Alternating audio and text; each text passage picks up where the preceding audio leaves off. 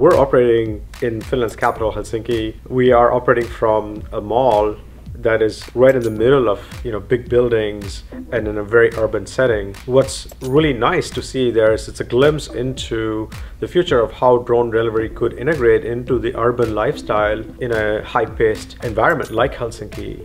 In addition to doing our standard deliveries, we also are delivering to public areas where more people can get access to the service.